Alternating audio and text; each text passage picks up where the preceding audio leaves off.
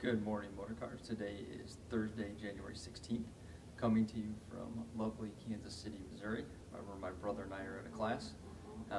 Today is mystery birthday. I don't know whose birthday it is or whose anniversary it is, but if you find them, tell them happy birthday and happy anniversary. I wanted to start off by reading a nice letter I got from a customer.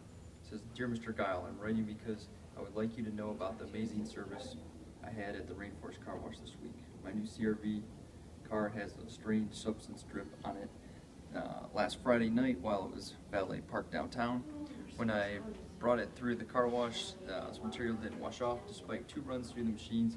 When I stopped and spoke with Jay, he suggested that I take it over to the detail shop.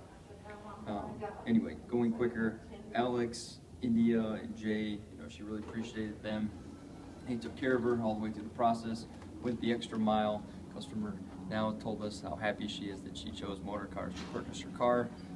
Again, it was because these 3 individuals went above and beyond that it really sealed the deal in her mind that she chose the right place, and I'm sure we'll see her again.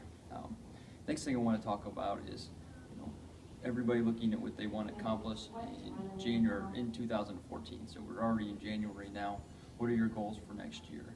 But what you need to do first is look at the items that you did last year that maybe you shouldn't have done. What were time wasters you had? Was maybe something you did that was ineffective? And then also look at what do you want to accomplish this year. Come up with a list of 5 things that you could do better this year, or maybe 5 things that you did last year that you don't want to do again this year. Also, come up with a short-term goal, something 90 days out that you can focus on for the next quarter. Make sure you're on target with that on a daily basis, and then put together a long-term goal for yourself. Where do you want to be at the same time next year?